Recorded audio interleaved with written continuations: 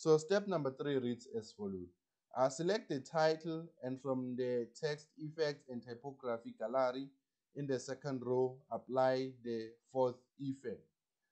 Change the font size to 44. Okay.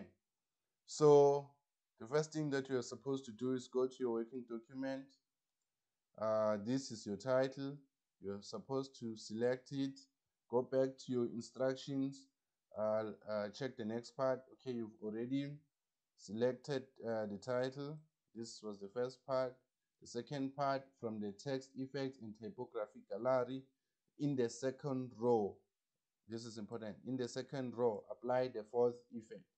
Okay, go back to your working document. Then you go to your home tab. Remember, this is in your home tab, the Text Effects and Typography. Okay, click on the drop down menu. Then you go to your second row. This is row 1, row 2. Then you start counting 1, 2, 3, 4.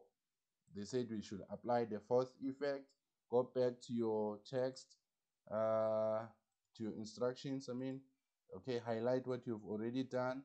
You've done this, highlight it, then you move on to the next part. It says you need to change the font size to 44. Go back to your working document and then change this one. You see, it's already highlighted. Just change this to 44 and then press enter. Then it will become large. Okay, we're done with step number 3. Let us focus on step number 4 next. Okay,